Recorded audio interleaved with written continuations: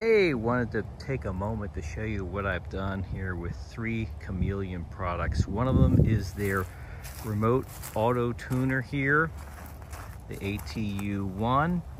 What I've done is I've strapped it to this aluminum fence that's used as a counterpoise.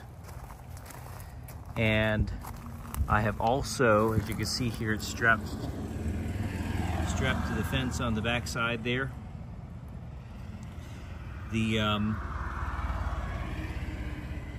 at least attempt to make contact with this fence. You can see where I've scraped it a little bit to help to make the contact there. And since this is anodized, and anodized is not electrically conductive, I filed a couple of the areas here on the ears so that there's electrical contact between here and here. Now, if I wanted to get more rigorous about it, I could take the little wing nut here and just drill a hole and put a screw through that just to make sure that that's really making contact. But this seems to be making contact pretty good. And so what I've done here, what's very unusual about this setup, not only is this unusual in so much as being used on an aluminum fence, but I have modified this area here, what used to be the beehive. I've modified this so that you could put this 3/8 24 thread antenna into it. And what I've got here is this the Chameleon 25-foot whip. And then to make it even more unusual, I've got their capacitance hat on top, which I have modified to go onto the whip. So here's the setup. What I've done is I've taken the Chameleon capacitance hat, which normally screws on to a 3/8 24 thread, and I've drilled a hole through it and tapped a 440 screw into it so that I can just attach this directly to the whip. It just makes it more convenient.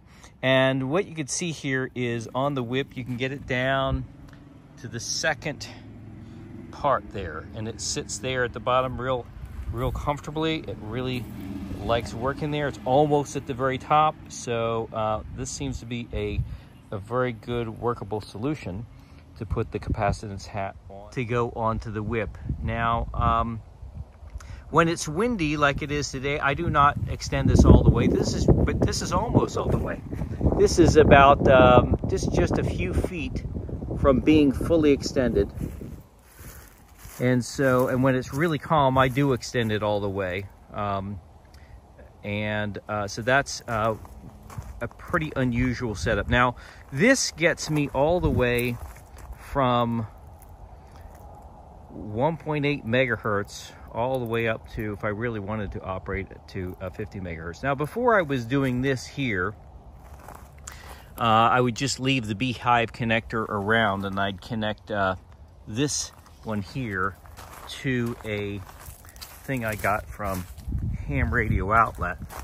Just this type situation here where you can just connect the 3/8 24 here and the coax here. So I was doing that for a while, but I've actually found it works better in this way, and it's just more convenient.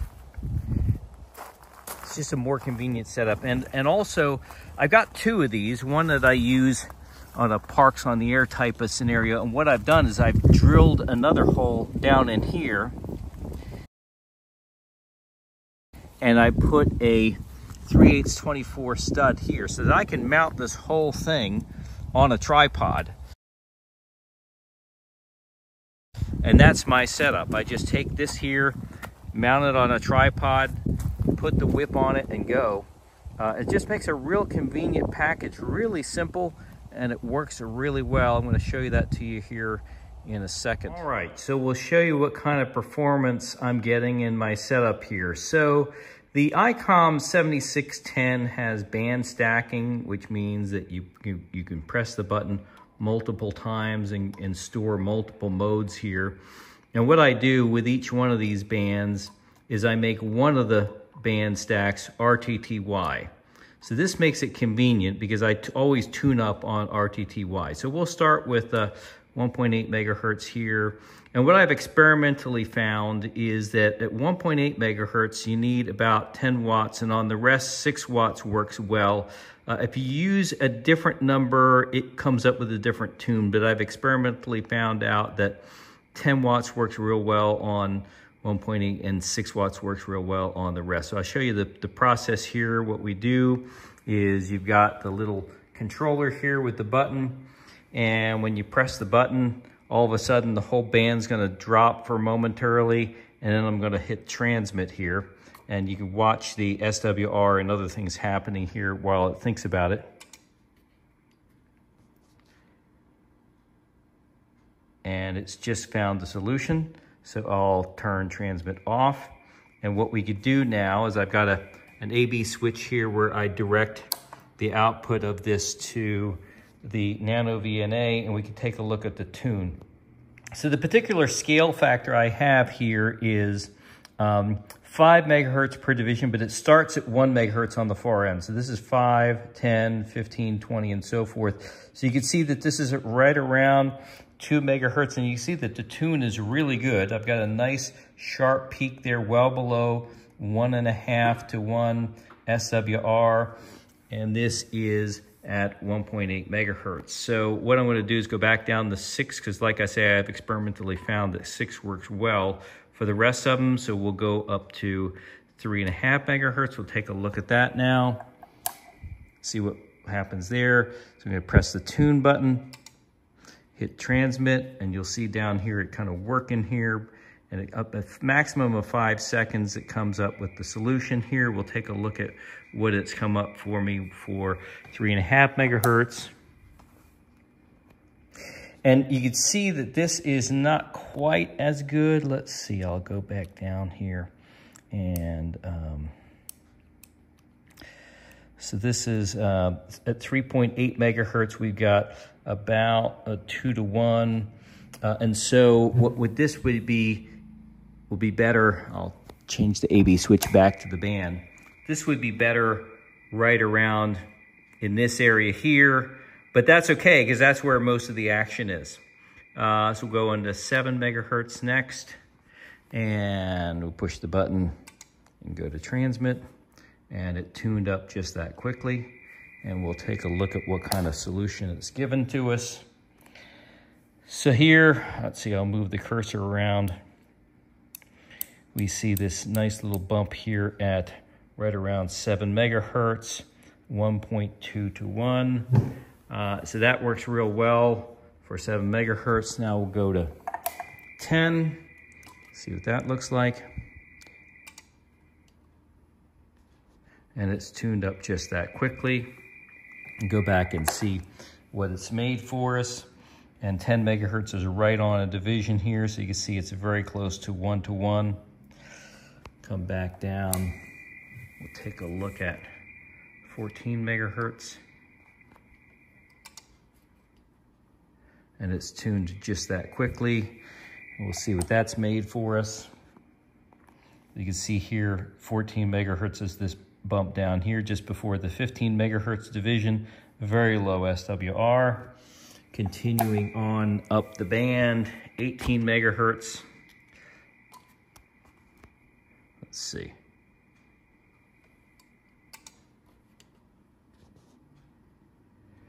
And just that quickly it's tuned, and we'll see what that's done for us. So we got this nice bump down here. This is 20 megahertz, this is 15, so right in between. So we'll take a look now at 21 megahertz.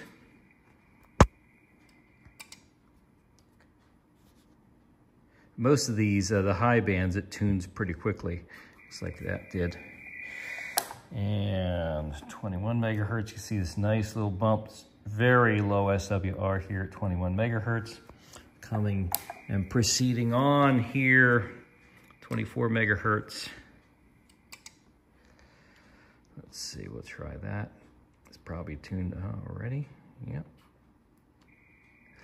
And see what that's done, yep. Nice spike just before 25 megahertz. And finally, 28 megahertz. Let's see.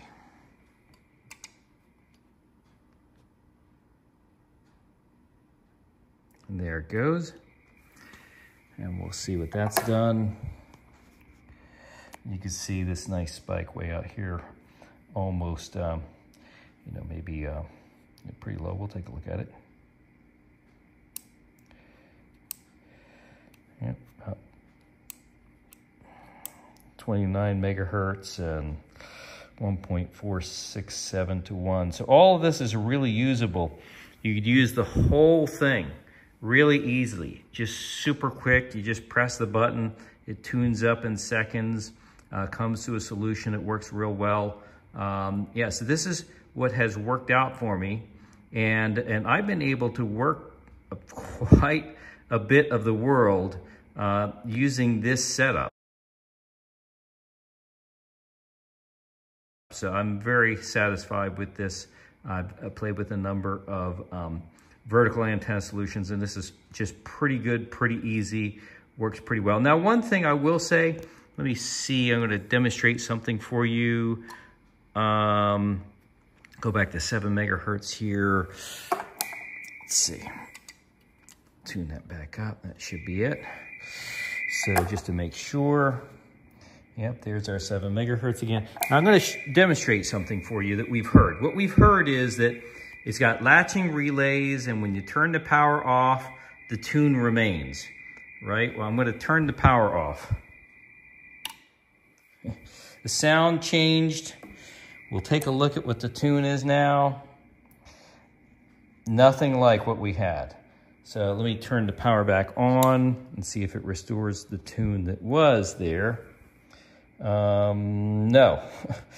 So, you know, that's been my experience. My experience is, I mean, it looks like that this is tuned maybe for 1.8 megahertz when it was tuned for 7. So I'm not sure, you know, it could be that the prototype had latching relays, but my experience is you dump the power and it just drops.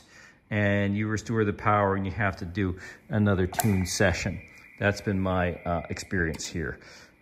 So I'm not sure why that is, but and I've got 2 of these and they both do the same thing. So here's my 7 megahertz tune again, no problem. So yeah, so anyway, like I say, just real happy with it.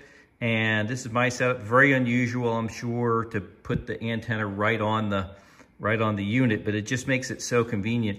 And if you open up the unit, you'd see how, you know, this just makes a lot of sense, this modification. Thanks for watching.